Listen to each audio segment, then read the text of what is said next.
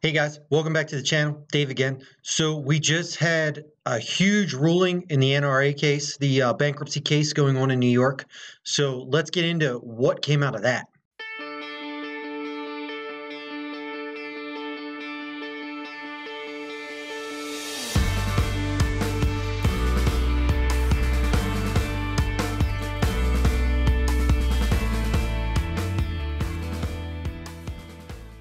Okay, so for those not familiar with the case against the NRA, basically New York State Attorney General, let me get her name, Loletta James, I'm assuming I'm pronouncing that right, has basically taken the NRA to court to try to get rid of the organization.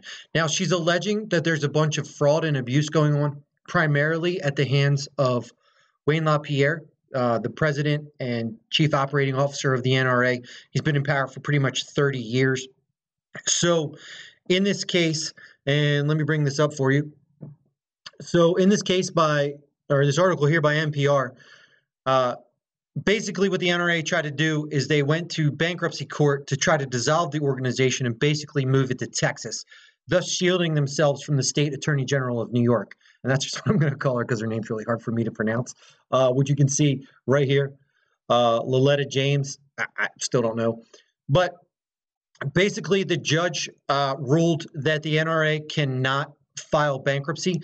They have enough money to pay their creditors, and it came to light that they're basically just trying to use it as a tactic to get away from persecution. So a couple of other things happened in this case and came to light. So it turns out that Wayne LaPierre was using the NRA basically as a big bank account. So as I've highlighted down here, it came to light that funds were used, tax-exempt funds were used for wedding expenses, private jet travel, and exotic getaways. So they go on to cite this example. So LaPierre's private travel consultant was paid $26,000 a month. I got to get in on this travel consultant gig. Seems like a sweet one. And it also came to light that he had her change itineraries so that it didn't actually show where these private jets were taking him. And further down in the article, it goes on to say that he would frequently go to the Caribbean with one of the vendors and stay on their private yacht, which is a huge conflict of interest. Very bad.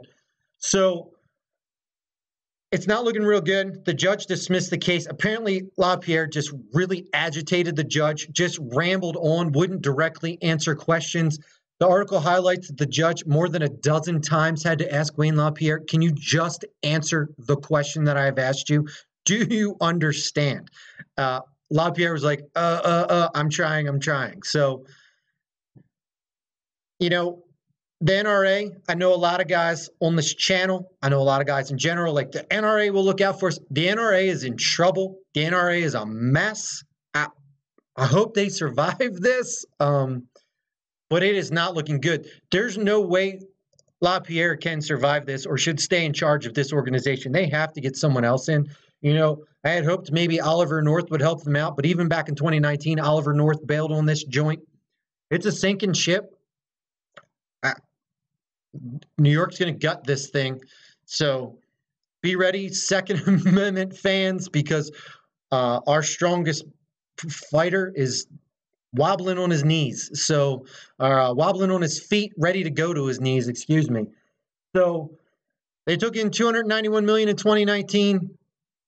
They've already spent $72 million on their primary law firm. So at that burn rate, it's not going to take long to go through it all. If you think and still believe in the NRA after all this, maybe make a donation. I don't know. But yeah, let's keep an eye on this one. The NRA might be coming to an end in the not too distant future. Wish you had some better news. I'll catch you guys in the next one.